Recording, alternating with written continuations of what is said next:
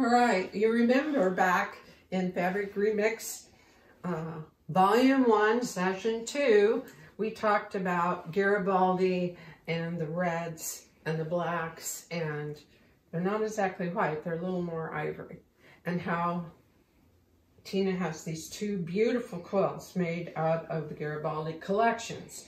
And so out of our stashes, her stash, she selected some red and white and blacks, and we're going to show you how you can put them together. Okay.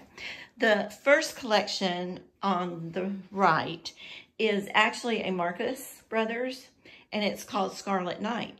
However, even though it is not called Garibaldi or is printed, you know, from some of the fabrics from Garibaldi, it blends extremely well.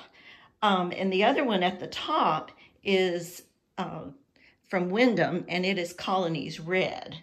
And Wyndham continues to put out collections, you know, Colonies Pink, Colonies Brown, Colonies Blue, Colonies Red. But those are some that would mix in with the Garibaldi. One thing that we did not tell you last time is, you know, women back in the day had to wear black whenever they were in mourning. They did. And a few years after their spouse died, they could go into what was called half mourning. And half mourning, they could wear a black background fabric with one color in it. So they would often choose the Garibaldi prints to make their clothing from, so that they could have a little bit of color instead of just wearing black. I'm thinking half, meaning the top is one color and the bottom is the other. I mean, that was a visual thought that I had. But as you look at this, you could substitute any one of these fabrics in these quilts and it would still be absolutely exquisite, have the same look and feel. And I particularly like this bigger print. I just think the whole collection is superb. So if you squint again at it and look, you can see how it all blends.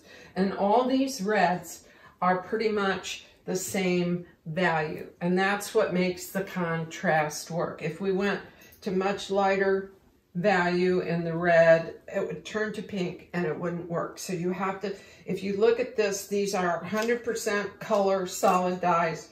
So this is 100% of the value. This is 100% of the value of, I could say color, but it's really, you know, technically a hue, which equals color. But see, these are all 100% reds, 100% value. There's no tints or shades except in the gray. Mm-hmm. Yes, and they've mixed the off-white color, the blacks, the gray, and the red in that piece. And I'm very, very fond of this little backing.